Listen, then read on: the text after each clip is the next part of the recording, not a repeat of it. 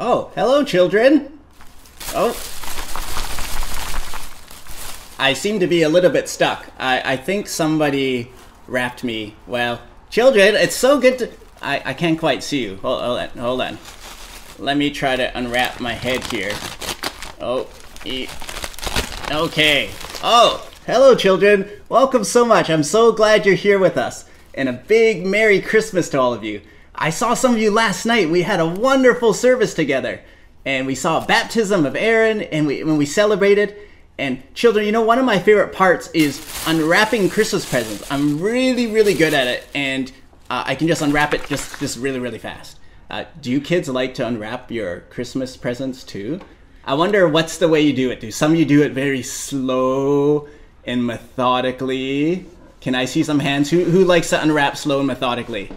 Let me look at the Zoom gallery. Oh, okay, not very. Who likes to rip it open as fast as I can? Let's see some hands in the Zoom gallery. Oh, okay, I see some. Well, children, when the only part that's Christmas is sad is when I'm done unwrapping the gifts, then I feel like Christmas is kind of over and I have to just clean up all the gift wrap and throw things away.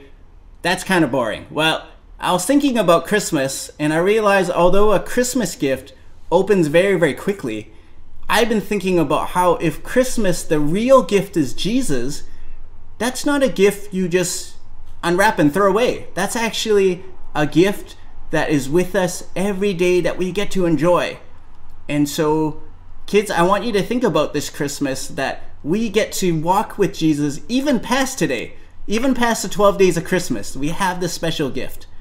And so, children, why don't we pray about this together? I was thinking about how we could ask God for help so that we realize more than just these gift wraps, that we can actually unwrap and enjoy Jesus forever, every day. So children, let's join together and pray.